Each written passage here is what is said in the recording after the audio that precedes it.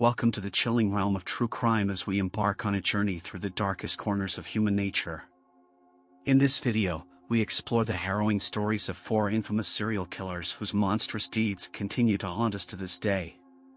Unravel the twisted minds and heinous crimes of William Heirens, Dale Cregan, Moses Sithole, and Lee Boyd Malvo. William George Heirens, also known as the Lipstick Killer, was a serial killer from America. He was convicted in 1946 after he confessed to murdering 3 people between June 1945 and January 1946. He got the nickname for the notorious message scribbled in lipstick at the crime scene. Raised in an impoverished, dysfunctional family, Heirens began committing crimes when he was still a child.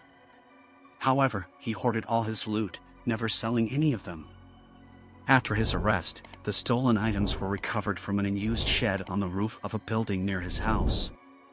In the next 2 years, he was sent to 2 different Roman Catholic youth detention centers.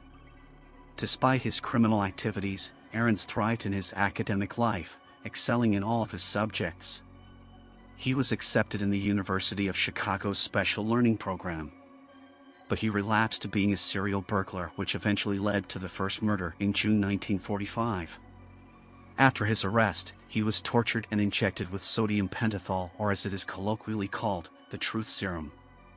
He eventually confessed and was sentenced to life imprisonment. He later recanted his confessions, stating that they were given under duress caused by police brutality and coercive interrogation. Heirens died in prison at the age of 83. William Heirens was born on November 15, 1928, in Evanston, Illinois, to George and Margaret Heirens. His paternal grandparents were Luxembourgish immigrants. Growing up in the 1930s Chicago, he was well familiar with poverty and crime. His home did not provide a refuge either. His parents argued endlessly, and to avoid listening to it, he would often leave the house and roam around the neighborhood. It was during these wanderings that he began to steal. He would later state that his early crimes were mostly for fun and to relieve tension. At 13, he was arrested for the first time after police caught him with a loaded gun. The authorities searched the Heirens house, finding a considerable amount of stolen weapons in an unused shed on the roof of a building in the neighborhood. As he never sold the stolen goods, the rest of the loot was discovered there as well. He pleaded guilty to 11 counts of burglary charges and spent the next few months at the Guybold School for Wayward Boys. Soon after, he was arrested a second time for theft/larceny and was sent to St. Bede Academy, a youth correction facility operated by Benedictine monks, where he spent the next 3 years of his life. In the institution, he proved his academic merit by excelling in mathematics, biological science, and social science. Seeing his impressive test scores, his teachers encouraged him to apply for the University of Chicago's Special Learning Program. He received his acceptance letter right before his release, and at 16, he started his classes in the 1945 fall term. In the beginning, he used to live at his parents' house and commute to the university. But he realized it was not a sustainable option and relocated to the university's Gates Hall. Heirens worked as an usher or as a docent at the university to support himself. Bright, intelligent, and handsome, Heirens soon became popular among both the students and professors. However, he returned to the life of crime, committing a series of burglaries in homes near the university. The 3 murders that Heirens confessed to, and was later convicted of, were of 43-year-old Josephine Ross, 33-year-old Frances Brown, and 6-year-old Suzanne Degnan. Ross' body was discovered on June 5, 1945, in her apartment at 4108 North Kenmore Avenue, Chicago. She had multiple stab wounds on her torso and her head was wrapped in a dress. The investigators suspected that she had accidentally confronted an intruder who, on being surprised by her presence, had ended up killing her. They found dark hair in the clutches of her hand and concluded that she had struggled with her assailant before her death. Ross' then fiancé, former husbands, and boyfriends all had alibis. The police began searching for a dark-haired man who had been wandering in the area but could not locate him. Brown was found dead on December 10, 1945, in her apartment at 3941 North Pine Grove Avenue, Chicago. She had a knife lodged in her neck and a bullet wound on her head. There was a message written in lipstick on a wall of the apartment. It read, "For heaven's sake catch me before I kill more I cannot control myself." On January 7, 1946, Degnan's family realized that 6-year-old Suzanne was missing from her first floor's bedroom at 5943 North Kenmore Avenue, Edgewater, Chicago. The investigators found a ransom note with the following written on it: "Get $20,000 ready and wait for word. Do not notify FBI or police. Bills in 5s and 10s." On the back of the note, there was an instruction: "Burn this for her safety." Degnan's father was a senior office of Price Administration (OPA) executive, and in the mid-1940s, the organization was considering the extension of rationing to dairy products, infuriating the meatpackers who were on a strike at the time. Several other executives had already received threats against their children. Edward Kelly, the then mayor of Chicago, received a note that read, "This is to tell you how sorry I am not get old Degnan instead of his girl." Roosevelt and the OPA made their own laws. Why shouldn't I? And a lot more. The authorities initially thought that one of the meatpackers had kidnapped the girl. The authorities received an anonymous phone call that told them to look in the sewers near the Degnan home. Following the instruction, police found the disembodied head of the girl in a storm drain a block away from her home. The rest of her body parts were gradually discovered, with each part found in the sewer located further from her house than the last. The case caught the attention of both the media and the public. There were several suspects, including a 65-year-old janitor named Hector Verberg and a recently discharged Marine named Sidney Sherman. Both Verberg and Sherman were eventually cleared, with the former successfully suing the Chicago Police Department for the torture he had been put through during his interrogation. There were also 2 significant confessions. Vincent Costello, a local teenager, confessed that he had killed the girl and made calls to the Degnan home at the day of the incident, demanding ransom.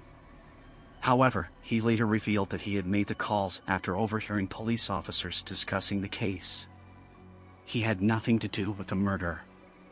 The second confession came from Richard Russell Thomas, a nurse who had been once suspected of molesting a child. He readily told the police that he had murdered the girl. But by then, there was a new suspect that the authorities were interested in. Heirens had been apprehended by the police while he was trying to flee a burglary scene.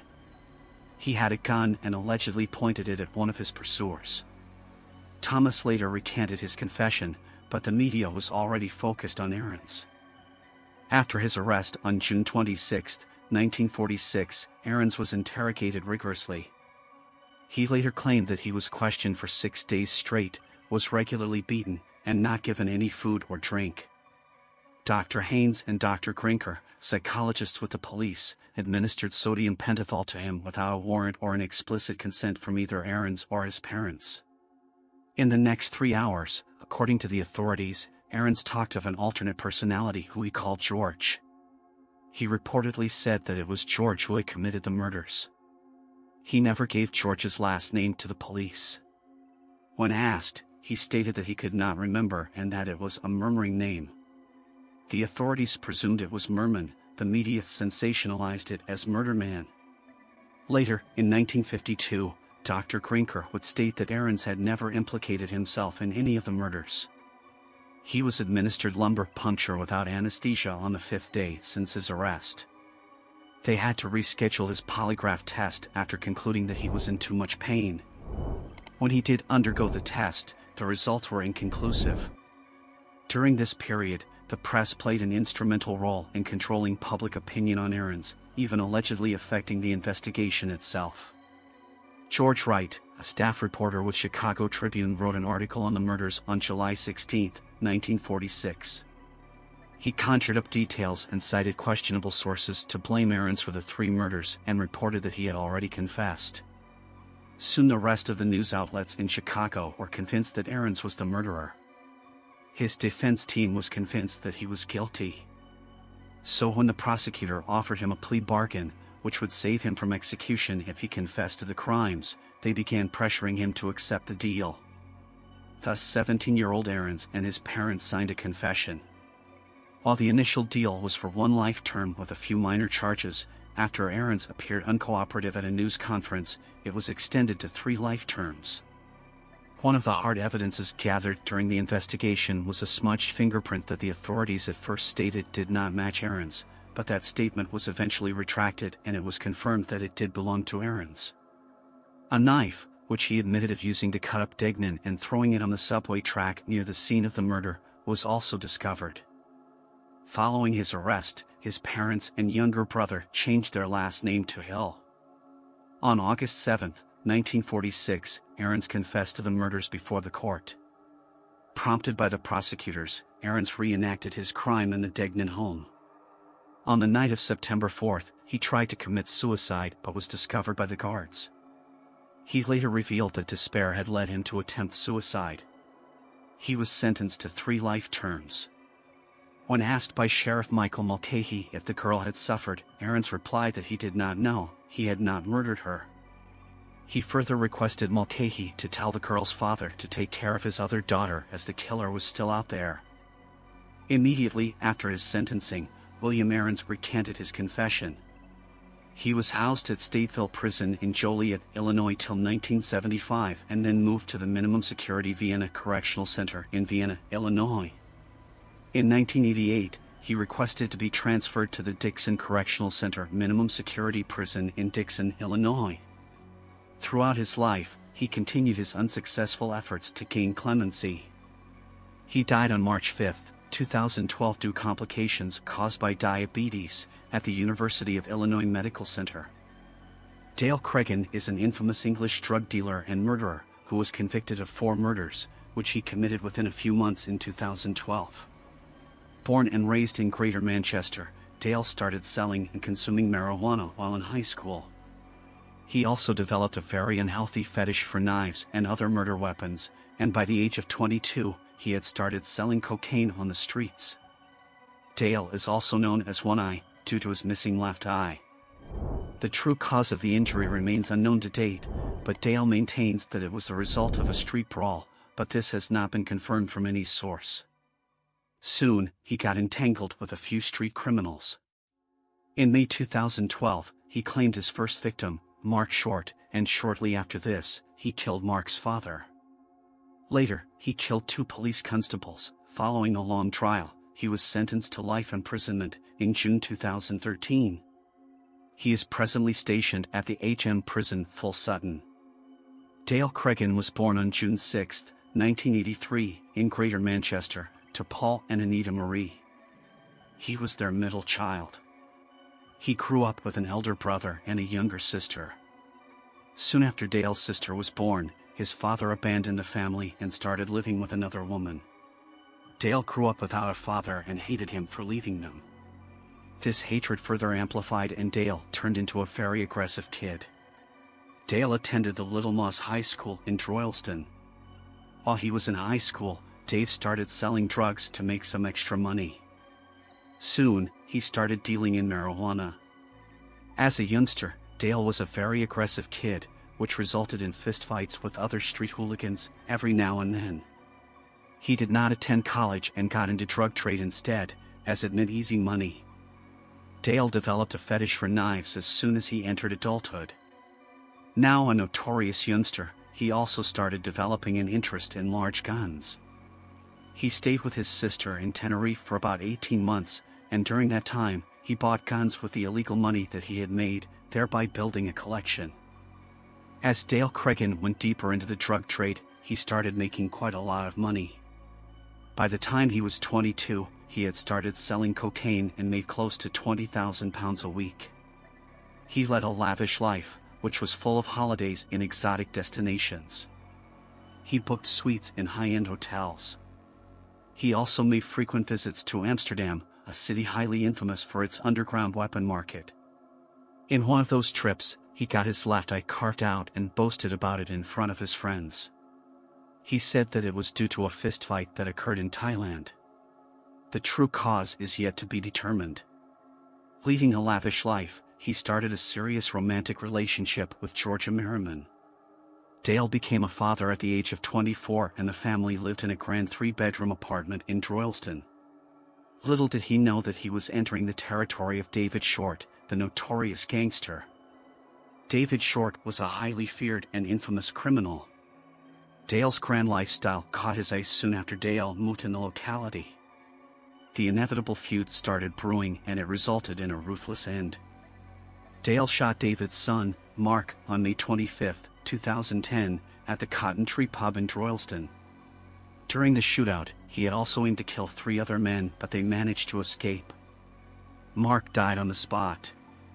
This gave rise to an ugly rivalry between the two outlaws. David Short privately warned Dale that he would rape Dale's 4-year-old son and would kill him afterward as revenge. This further infused Dale with rage, and he constructed a delicate plan to kill David. On August 10, 2012, Dale shot David 9 times to kill him on the spot. After shooting him, Dale threw a hand grenade at David's body, and it was blown to pieces. The murder was gory and ruthless, as David's body was found in a highly deformed state. This incident led to Dale losing his mind, which further had him shooting down 2 police constables. He made a false emergency call on September 18, 2012, and lured the police into coming down to his place. There, he shot down Fiona Bone and Nicola Hughes, firing 32 bullets in 31 seconds, and followed the gunshots with grenades. The officers died on the spot. This led the police to embark on a highly aggressive manhunt. However, Dale fled immediately. While on the run, he stayed in touch with some of his friends and boasted about the £50,000 reward on his head. Even when he was on the run, he enjoyed his life to the fullest. He drank beer, snorted cocaine, and lived in high-end hotels. However, he could not run for a very long time, and eventually, in February 2013, turned himself in. His trial began on February 4, 2013, and during the initial phases, he was detained at the Manchester prison. His trial finally began, under heavy security, at the Preston Crown Court. Helicopters, cars, and bikes accompanied the convoy that escorted him to the court from the prison.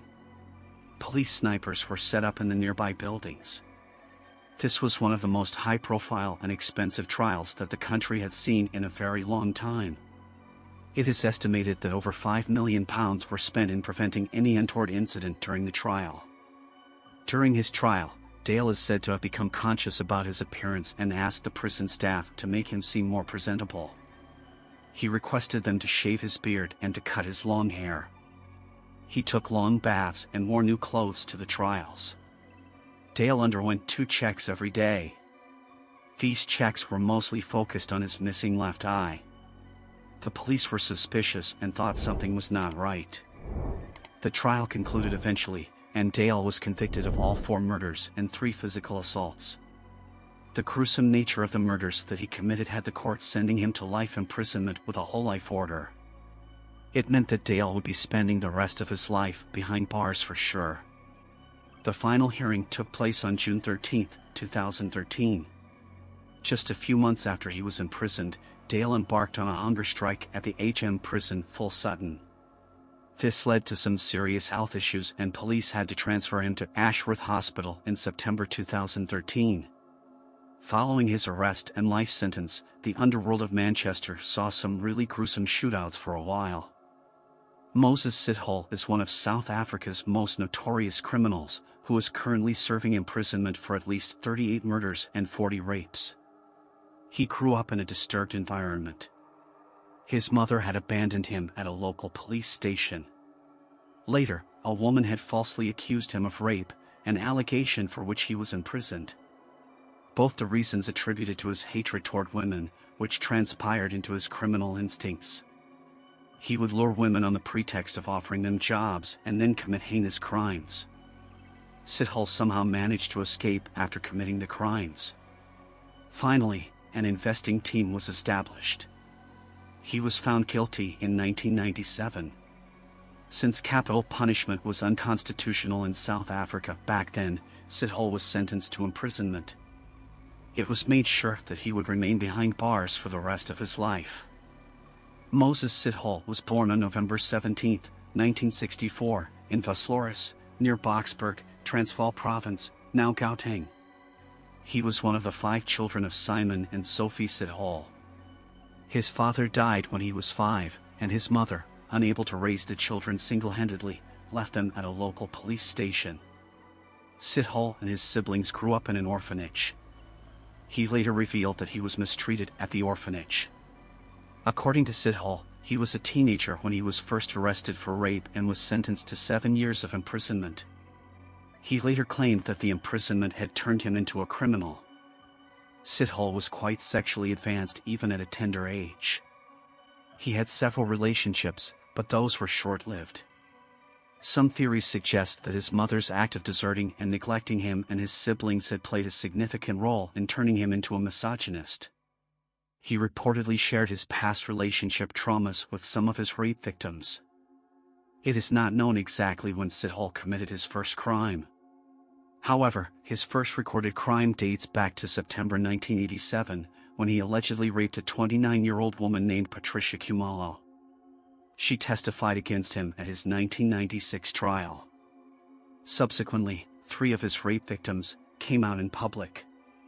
One of them was Biaswa Doris Swakamiza, who was reportedly attacked in February 1989. Her police complaint got him arrested and tried. In 1989, Sithole was sentenced to 6 years of imprisonment in the Boksburg prison for raping Swakamiza. Sithole claimed his innocence throughout the trial and was released in 1993 on the grounds of good behavior. Sithole realized that if the rape victims went free, it could put him in trouble. Soon, reports claimed that 4 young black women had been found dead, raped and strangled, according to investigations, in Terrorized, west of Pretoria, between January and April 1995. Soon, a series of rapes and murders were reported in that area. Unfortunately, the media did not pay much attention to the case. The police continued to discover dead bodies in the area. On July 17, 1995, a witness claimed he had seen Sithole with a young woman whose dead body was later found. However, the witness failed to identify the killer as Sithole. The Pretoria Murder and Robbery Unit established a special investigating team to determine whether it was an act committed by a serial murderer. On September 16, 1995, another body was found at the Van Dyke mine, near Boksburg. The worried local authorities sought help from retired FBI criminal profiler Robert Ressler. He began his investigation on September 23, 1995. All those who had known Sithole claimed he was mild-mannered. While the investigation of the crimes was on, he was managing a shell organization named Youth Against Human Abuse, which worked against child abuse. Sithole had committed murders in Terrorized, near Pretoria, then in Boksburg, and eventually in Cleveland. His crime pattern was hence called the ABC murders. By 1995, he was accused of over 30 murders. In some cases, as later revealed, he would call the victims' families to taunt them. The ongoing panic among the public prompted President Nelson Mandela to visit Boksburg and appeal to people to assist the investigation. According to the reports of the investigation, the victims were subjected to the murderer's frustration for his own pleasure. Sithole primarily targeted black women between 18 and 45. He promised most of them jobs in his ersatz charity. He would then take them to remote fields, where he would rape them. He would then strangle the victims with their own underwear. Sithole later revealed that his victims reminded him of the women who had falsely accused him of rape in the past. In August 1995, Sithole was seen with one of the victims, but he escaped after SAPS investigators learned about his previous rape verdict. The investigators found that one of the victims, Amelia Rapidile, was last seen before she went to meet Sithole on September 7 that year. It was found that she was offered a job. The body of another victim, Agnes Mbuli, was discovered near Benoni on October 3, 1995. The same day, Sithole called South African journalist Tamsin de Beer, claiming to be the killer. He indicated that all of his 76 murders, almost double of what was reported, were his ways of avenging his unjust imprisonment. An attempt to trap him failed, and 3 more bodies were discovered over the following 10 days. Following this, his profile was made public. Sithole tried to reach his family members for help, but undercover police personnel intercepted him on October 18, 1995. While trying to escape, he attacked a constable and was shot in the leg and stomach. He was admitted to a local hospital and was later moved to the military hospital in Pretoria, where he admitted his crimes. On October 23, 1995, Sithole was accused of 29 murders in the magistrate's court in Brakpan. On November 3, he was moved to Boksburg prison to wait for his trial. He had served 2 years of imprisonment there for a rape he had committed. Around the same time, he was reported to be HIV positive. Sithole's trial began on October 21, 1996. He was charged with 38 murders, 40 rapes, and 6 robberies. He pleaded not guilty to all of them. During the trials, Sithole maintained a cool and calm demeanor. On December 3, 1996, the prosecution released a video of Sithole admitting to committing 29 murders.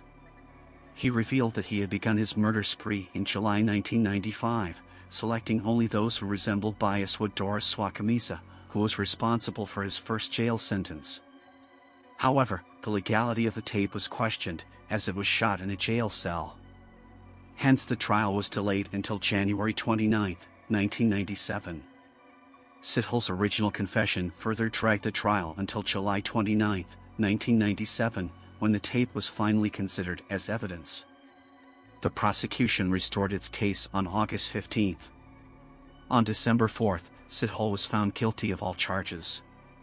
Since the death sentence was unconstitutional in South Africa back then, on December 5, Sithole was sentenced to 50 years of imprisonment for each of the 38 murders, 12 years of imprisonment for each of the 40 rapes, and 5 years of imprisonment for each of the 6 robberies. The consecutive sentences amounted to 2,410 years of imprisonment and a mandatory 930 years of service to receive eligibility for parole. Sithole was kept in the CMAX security section of the Pretoria Central Prison. He is currently imprisoned in the Mungoan Correctional Center in Bloemfontein. Sithole met his wife, Martha Ndlovu, while serving his first jail term. She left him 2 months before his second arrest. He has a daughter with Martha. Lee Boyd Malvo is a convicted murderer who committed murders in the Washington metropolitan area for 3 weeks in October 2002. He befriended John Allen Muhammad, who later became father figure to him. It is along with Muhammad that Malvo committed the crimes and killed many innocent lives. In 2009, Muhammad was executed, while Malvo is serving multiple sentences at Red Onion State Prison, Virginia. The brutality of their crimes made them psychopaths in public eyes. Their actions were termed psychopathic, having serial killer characteristics. Despite this, some researchers believe that their behavior and characteristics are highly debatable. In 2012, Malvo revealed that he was once sexually abused by Muhammad. As per Craig Cooley, one of Malvo's defense attorneys, Muhammad tricked Malvo into believing that the $10 million ransom which they were seeking from the U.S. government to put an end to sniper killings would be used to establish a society for homeless black children in Canada. Lee Boyd Malvo was born on February 18, 1985 in Kingston, Jamaica, to Una James and Leslie Samuel Malvo. He spent most of his childhood in Jamaica. Malvo was neglected as a child, as his parents were often absent. He was left in the care of others and was thus little supervised. In 1998, Malvo and his mother moved to Antigua. It was during this time that Malvo met Muhammad, and by 2001, he entered USA. When he was living with his mother in Miami, Malvo attended high school for a brief period of time, and later they moved to Bellingham, Washington. Malvo was living in a homeless shelter where he developed a strange bond with Muhammad.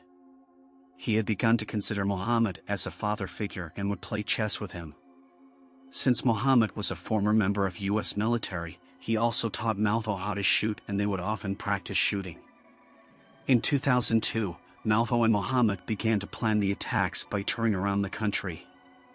They killed 3 people and injured 1 in Maryland and Louisiana in September. In October 2002, they started their assault on Washington, D.C. area using a rifle. They created their own sniper nest in the trunk of their car and worked together as a team. While one would select the victims, the other one pulled the trigger. They ended up killing 10 people and injuring 3 others. After the attacks, people in Maryland and Virginia were living in fear of the sniper shooters. The police too had difficulty finding clues to arrest them, as they had no particular pattern and attacked anyone irrespective of age. After their 9th kill, the duo sent a letter to the cops asking for $10 million to end the ongoing terror. The case was finally solved when Malvo left his fingerprint on a document that was found at the scene of murder. The two were arrested on October 24, 2002, when the cops surrounded the vehicle where the duo was sleeping. Few reports suggested that only Malvo's fingerprints were found on the weapons. But Malvo confessed that Muhammad was the triggerman on first 6 shootings. Lee Boyd Malvo was first arrested under federal charges, but they were dropped. Later, he was transferred to Virginia custody and sent to jail in Fairfax County. There he was charged for 2 capital crimes: murder of FBI analyst Linda Franklin and murder of 1 more person. He was also charged with unlawful use of firearm. Many attorneys were appointed to represent him, but later the job went to Craig Cooley. The trial was moved to Chesapeake, Virginia, where Malvo pleaded not guilty by reason of insanity. He stated that he was under complete control of Muhammad while carrying the crimes. One of Malvo's psychiatric witnesses testified that Muhammad had tricked Malvo into believing that the extortion money would be used to create a new nation for pure black young people in a Canadian society. On December 18, 2003, Malvo was convicted of all the charges by a jury. Few days later, the jury made a recommendation of giving him a lifetime sentence in prison without any possibility of parole. Finally, on March 10, 2004, he was sentenced to life in prison without parole. On October 26, 2004, he pleaded guilty to 2 firearms charges as well as murdering Kenneth Bridges and attempting to murder Caroline Sewell to avoid a possible death penalty.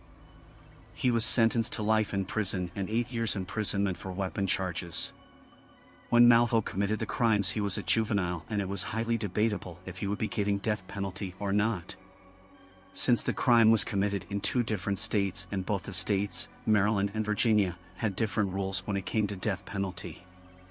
Maryland allowed death penalty, but only if the person was an adult at the time of the crime. But Virginia allowed death penalty even to juveniles. In May 2005, he was extradited to Montgomery County, Maryland, under heavy security. In 2006, he confessed that he was guilty of 4 additional shootings. On October 10, 2006, he also pleaded guilty of 6 murders in Maryland. In addition to this, he also told the police that he, along with Muhammad, killed Jerry Taylor in 2002. On November 8, 2006, he was sentenced to 6 consecutive life sentences with no possibility of parole. Lee Boyd Malvo is currently incarcerated at Red Onion State Prison as inmate 118-0834. In 2007, he called a daughter of one of the victims he had killed to apologize for his misdoings. It is also believed that he had sent a letter in 2010 to apologize to John C. Gaeta for shooting him. In 2011, he wished to change his name in order to be safer around other inmates. But a Virginia circuit judge denied his request. In September 2012, Washington Post interviewed him.